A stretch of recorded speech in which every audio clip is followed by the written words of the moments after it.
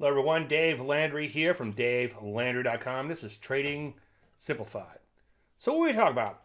Well, I want to talk about trading in a word, and instead of trying to explain that, let's just hop in to everything. Before we do that, housekeeping, I do take requests. If there's something you want me to cover, as I've been saying ad nauseum, please email me. And what I have been doing mostly lately is covering it in my Thursday show, which is a little bit more free form, and I can take a little bit more time and get into a lot of the Q&A there. So feel free to shoot me a question, davelandry.com/contact if you want something covered. If you want the slides from this show and all of the other shows that I've done, 50-something of them, go to davelandry.com/StockCharts, put your information in, and I'm going to give you a bunch of stuff to keep you busy for a long time, including all three of my books, so you can get to know me and the methodology. I noticed David Keller mentioned this book a while back, and I started reading it, and I didn't finish it. But one thing that struck a chord with me, and the reason I didn't finish it, I got busy doing these morning pages, and in the book it says that you should write 3 pages free form. And David Keller also mentioned the second book, which I just started reading, and that's The Artist's Way for Business, Riding the Dragon, I believe, by Julie Cameron, and she has some co-authors on that one.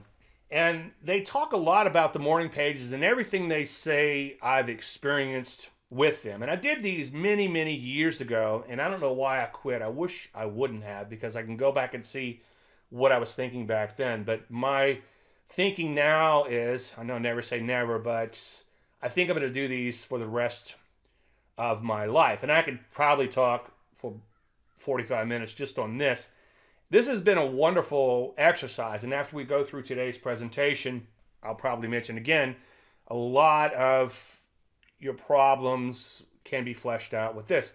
Now, this is one of my better pages, so to speak, where I was messing around with my little ACP Landry light indicator. That's what LL means here. And you could see that I did a little doodling and scratching and thought about some formulas and way to trade it, and nothing has really come of this yet, but you can see where my head was on this particular day a couple of weeks ago. Now, it's not always this fantastic. Sometimes it's like the dog farted, and I'm talking about that, or whatever. I'm putting some shelves in the garage, and before you know it, I spent 3 pages talking about the shelves that I'm going to put in and how I'm going to build them, etc. Anyway, whether you have a day like this where a lot comes out of it, or a day where not a whole lot comes out of it, those thoughts are still in your head, and it's good to get them out of your head. And when you get to work, you kind of hit the ground running. And I work out a lot of issues through these pages. The other day, I mentioned to my wife, I get more done I wake up at 4:55 every morning, and I said, I get more done between 5 and 8 than I do the whole rest of the day. And she says, even when you spend all that time writing, and I was taken back a little bit. You know, you guys, your wife can kind of humble you a little bit or whatever, or kind of say something and you have to like really think about it. Like, And no, even in taking all this time, I'm more productive during the day because I get all these thoughts out of my head, what I need to focus on, what I'm missing, etc. Now, anyway, you can tell I know I'm a nerd, but this is going to change your life if you start these morning pages. And if you read maybe start with the second book, The Artist's Way for Business, because in there they really talk a lot about what you're going to experience with these morning pages, and it's going to help get you through them. The first 6 weeks are going to be brutal in doing these, believe me. But if you can make it through 6 weeks, you could probably make it through the rest of your life. Anyway, long story endless. In doing this, I was thinking about what I was going to do for my show here today. And I said, well, along the lines of solving your trading problems, which we've been talking about quite a bit, both in this show and the other show, and most of those problems can be solved by something fairly simple, which all boils down to the basics of trading. So I'm like, what if I rewound trading to the beginning and talked about the basics again and how all those problems can be solved, or at least 90% of them, through the basics. And as I was doing the thinking and writing in the morning, I came up with the idea, what if I had to sum up trading in one word? Well, that word would be acceptance. And I'm not sure how long, or how long we can go, or how many episodes I should say we're going to do with this acceptance. But I think each one concept can be a presentation in and of itself. In fact, some of the things we're going to discuss today have already been a complete presentation in and of itself. So let's talk about some things that you need to accept. You need to accept the fact that the only way to make money in the markets is to capture a trend. So let's say you buy, and it could be one of my patterns, such as a pullback, when the market begins to rally out of the pullback. And let's call that point A, and then you sell higher. Let's call that point B. Well, from A to B is a trend. Now, when I tell people that you have to sell higher than you buy in order to make money, people look at me like I pooed my pants. Kind of like that look they give you in Starbucks if you walk in there and ask for a cup of coffee. Years ago, I did that. I don't get out, as I often say, I don't get out much, and when I do, it's usually somewhere where the coffee's much better, somewhere other than a coffee chain. But you have to sell higher than you buy, and you have to capture a trend. Now, why do people fight trends? People try to outsmart the markets. People try to outthink. And there's also a psychology, and it's hard to buy a market at 20 that's trending nicely when just a few weeks ago it might have been trading at 10. You're not going to look smart as a trend follower. In fact, that's one that I'll probably add in upcoming episodes. Accept the fact that as a trend follower, you're not going to look smart. Initially, when I was called a trend following moron, I was offended and deeply hurt because the person I had a tremendous amount of respect for. And then I realized maybe I am just a trend following moron. Anytime I tried to outsmart the market, I lost money. And anytime I just followed the trend, not all the time, but often, I made money. Now, a big one to accept is the fact that you don't know. Okay? Nobody knows exactly what a market will do next. As I often say, not you, not me, and certainly not the guy who screams on TV. And neither does anyone else, and especially me. I'll admit it right away. Think about it. If I knew where a market was headed exactly, you'd probably never see my fat arse again. And think about all these YouTube gurus with trading, and they don't really know where a market is headed, and they don't have the secret. Nobody has a secret. The secret is there is no secret. Now, years ago, Tom McClellan spoke in New Orleans at the American Association of Professional Technical Analysts meeting. He's a fellow member. And he was giving a speech about a stock versus a company. And he was explaining that it's more important to be concerned with the action in the stock than the company. And more specifically, the people who bought the stock prior to you are really of your biggest concern, because those people will screw you. Now, I've taken the ball and ran with it. I hope I got my tense right. My wife will correct me later if not. And I told Tom how often I quote him on that. He says, I'll do you one better. Everyone uses timing in their investments. Some people buy when they have money. Some people sell when they need money, while others use far more sophisticated methods. And that's from his late mother, Mary McClellan, one of my favorite quotes when it comes to the markets. And I quoted it out of my head. It might be a little bit different. It might be trading instead of investments, but you get the idea. And if you think about it, earlier this year, we had all these little go-go stocks going absolutely nuts. And the reason was because the government gave out this stimulus money, and a lot of the, I'm guessing, younger folk with their little Robinhood accounts, and the reason we know that a lot of money came from there is that Robinhood accounts, I think, quadrupled over that period of time when those stimulus funds were going out. And all that money dumped into the market. What happened when they dumped that money into the market? Well, these go-go stocks took off. And why did it happen? Well, they bought because they had money. It had nothing to do with the market itself. It had nothing to do with fundamentals. My brother-in-law is always talking about this medical company and their technology and how it's going to be really great. He's in that business.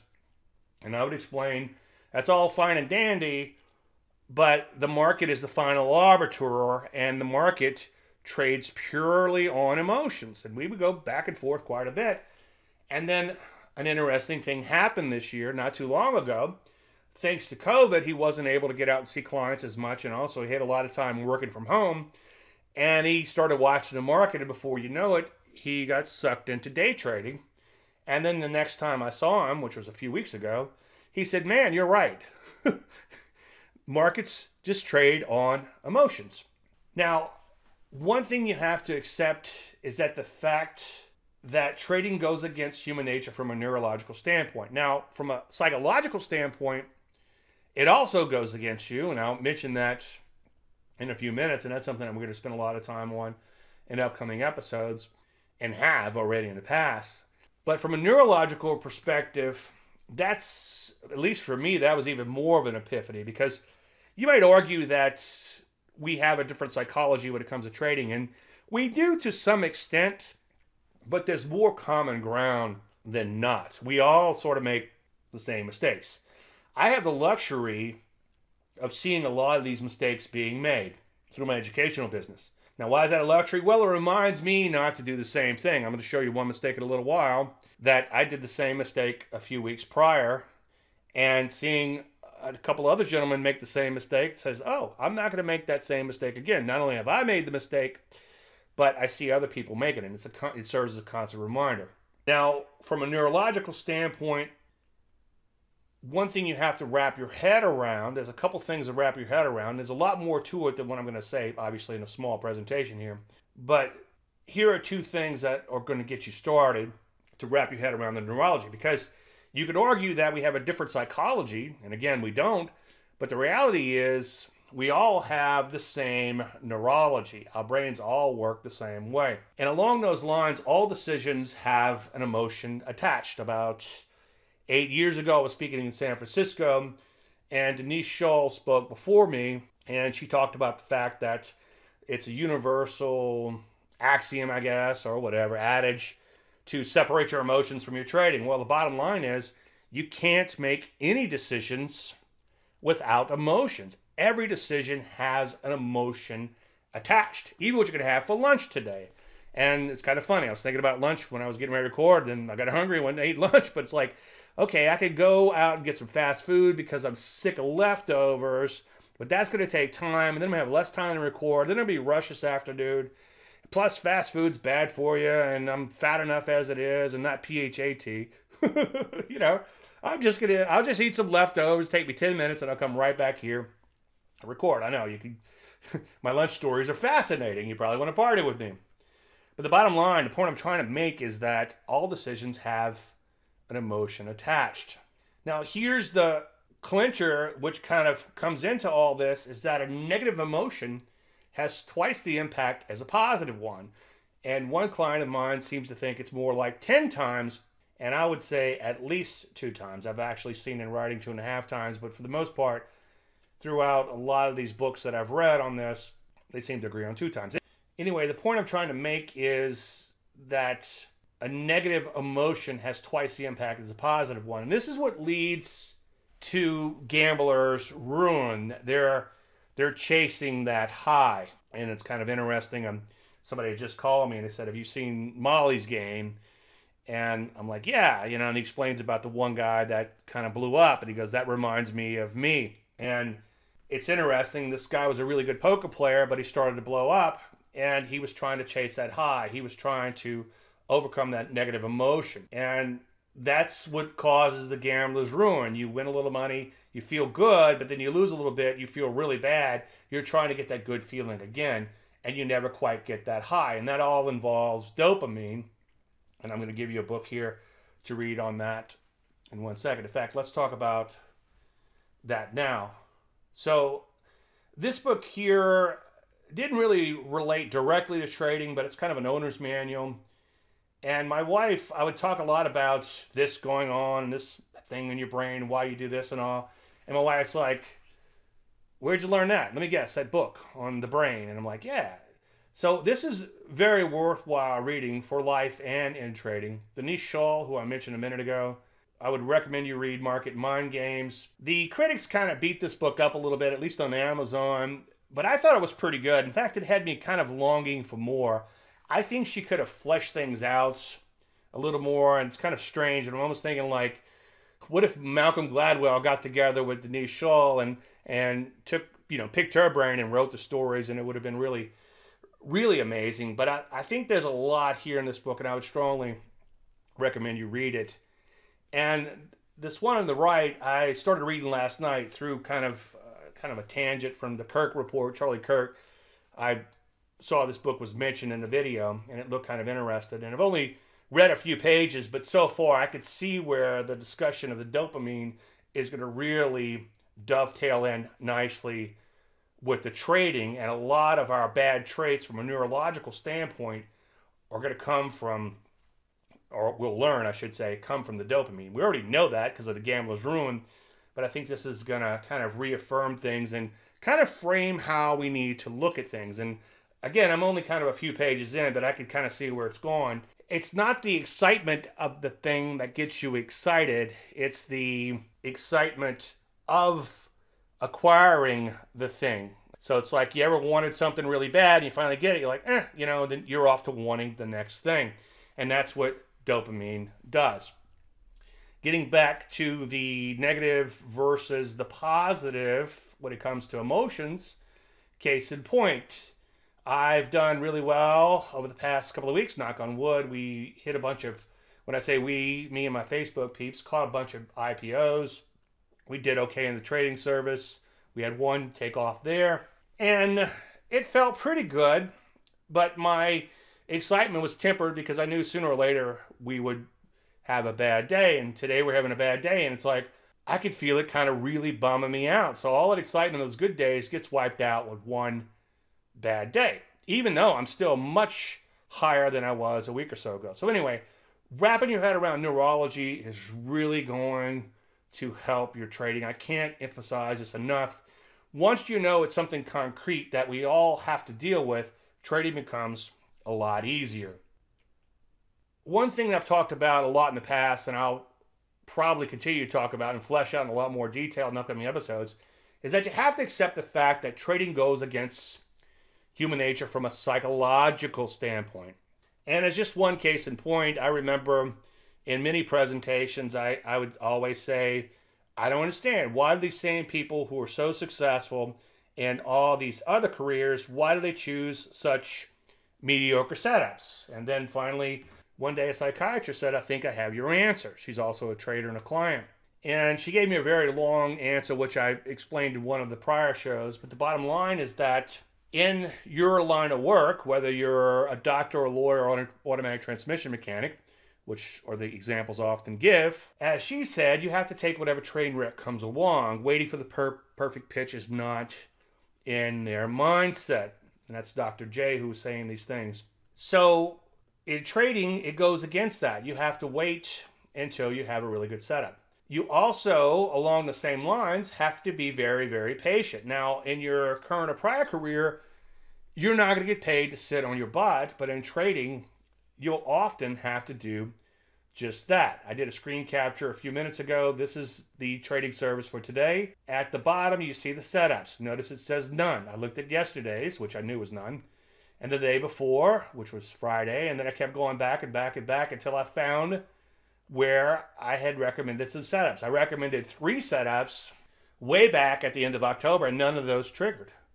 So it's been probably almost a month since we've had any new positions. I think the last one was the CRSR. You could see back in the middle of October. I remember years ago, and I've told this story ad nauseum, so let me just kind of get through it quickly for the sake of my existing clients that are watching. But years and years ago, I was part of the first website. It was only us and one other website out there when it comes to the financial markets. And I had a trading service, this same trading service actually.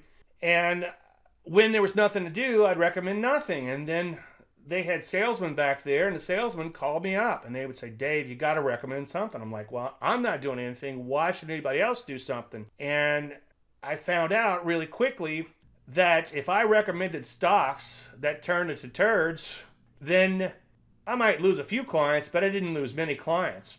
But if I did not recommend doing anything because there was nothing to do, first do no harm. I forget the Latin for that, primum non curi or something, the doctor's creed, so to speak. Then we would lose clients because obviously people were craving action, and that's just human nature. Along the lines of the market's trading only on emotions, kind of getting back to the thinking with my brother-in-law, is that you have to accept that the market does not make sense. And at the last minute I put, doesn't often make sense, because sometimes it'll actually do what it's supposed to do, but more often than not, it'll do something that doesn't make any sense whatsoever. And that's where I often say, don't confuse the issue with facts. It's kind of like Chewbacca theory. Now, as you know, Chewbacca is from Kashyyyk, right? And he lives on Endor. Now, Endor is full of a bunch of Ewoks. Now, Chewbacca is 8 feet tall, okay? And those Ewoks are like 2 foot tall. And he lives on a planet full of a bunch of little Ewoks that are 2 foot tall. It makes no sense. Well, markets are like Chewbacca theory, which I stole from South Park. Now, all kidding aside, markets often don't make any sense. And if you're willing to wrap your head around that, wrap your head that they just trade on emotions. And one way, as I've said quite a bit, to wrap your head around that is think about your own emotions, okay? Think about what you're feeling in any given trade, okay? I just got stopped out of one literally while I was recording this, and I felt the emotion of that. I felt the emotion of the stock dropping. When you'll see one of my mistakes that I made in a few minutes, or in next episode if we don't get to it today, I had emotions involved in that decision. Well, that's no shocker. And I reasoned, I don't want to lose any more money. I'm tired of losing money on this position. I'm out. And that affected my judgment. So just realize that the markets trade on emotions, and once you wrap your head around your own emotions and your own trading and your own emotions in life, for that matter, your trading's going to get a lot easier, because you'll realize, like the Chewbacca theory, it makes no sense. It is what it is. Either it's going up, it's going down, or it's going sideways. Now, you have to accept the fact that as a trend follower, you will spend a lot of your time less wealthy. I borrowed that term less wealthy from Fortune's formula. If you trade the Kelly formula, you'll probably blow up. But it's a great way to either parlay your account or blow it up. But without digressing too far, I stole that term from that book, and I thought it's a pretty good term for trend following. Now, let me give you a case in point. And I probably should have picked a trade that turned into a big winner, but I thought it'd be kind of fun to show you something live, and we'll see what happened to make for a great example. But the blue line here is where we got in, 39.75, if memory serves. And it triggered in the first 3 or 4 or 5 days, about a week, we're underwater. Anything above the blue line is negative, and anything below it is a positive. We could see that after sitting in the stock for about a week, it finally dipped below the blue line, the entry, in other words, and we were back in black, or in the green, so to speak. And then what happened? It meanders back and forth and back and forth and back and forth for weeks, and then drops back below the entry. So once again, we're profitable on the trade. So we're profitable enough to where we begin to trail the stop lower a little bit in attempt to ride a longer term trend. Then what happens? It rallies, it rallies, it rallies, it rallies, which is a bad thing if you're short, right? Almost comes close to stopping us out, and then begins to implode. So 32 days in the trade, and only 8 of those days we were profitable from the entry. So that means that 75% of the time in this trade we were underwater. And taken one step further, half of those 8 days, we're giving up open profits. So obviously we had that first green day, and then you look at some days over here, we gave up some open profits and gave up open profits and gave up open profits. Every day that it trades higher, we're giving up those open profits. So the majority of the time was spent underwater. Greg Morris once said that a market only makes new highs about 4% of the time. And the rest of the time, it's backing and filling. So one of the things I thought about on my morning page this morning was, what if I went in and made an indicator +1 in green if you're hitting new one-year highs, and -1 if you're not hitting one-year highs. So you're anywhere below a one-year high, and this is on a closing basis, okay? Not just a high, but a closing high. And you can see pretty quickly that Greg's right. Only about 4% of the time is the market making new highs. Now, if you look at this market, do you think that the market is higher than where it started or lower? Well, there's not a whole lot of green in here. There's not a whole lot of new one-year highs.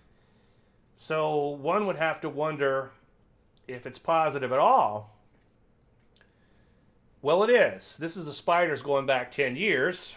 And although I don't preach buy and hope, but if you'd have bought the spiders 10 years ago and held until yesterday, you would have made over 200% on your account. But you could see that a lot of time the market was backing and filling. Now, this really illustrates from a neurological standpoint the negative observations. Earlier I said a negative emotion, and I was talking about negative emotion from taking a loss, like the F-bomb I just dropped a few minutes ago when I just got stopped out, has twice the impact as a positive one. But if you're making a lot of observations, every observation still has a negative impact on you, and that negative impact is still twice the amount of a positive one. Now, today I didn't get back to the black, but I did recover quite a bit. And I looked at my portfolio pretty much all day today. And I was hoping, I know, hoping one hand and the other, but I was hoping what would happen would be that that negative portfolio would become a positive, and I could talk to you today about how many negative observations I made throughout the day and how I put myself into that negative state of mind, into that state of regret, so to speak.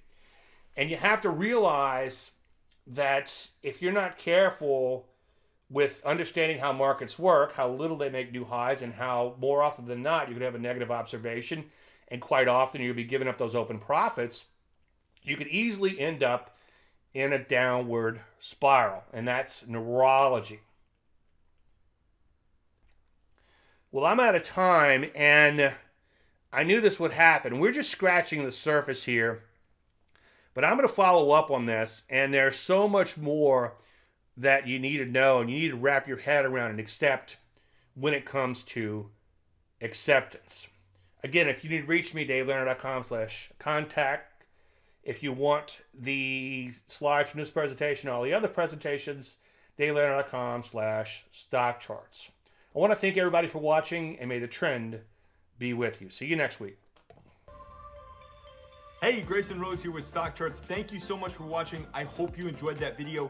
If you did, consider giving it a like down below, maybe leave us a comment, and if you're new to the channel, you can subscribe at the link up above. We're gonna bring you daily content from an incredible collection of technical analysts and financial experts.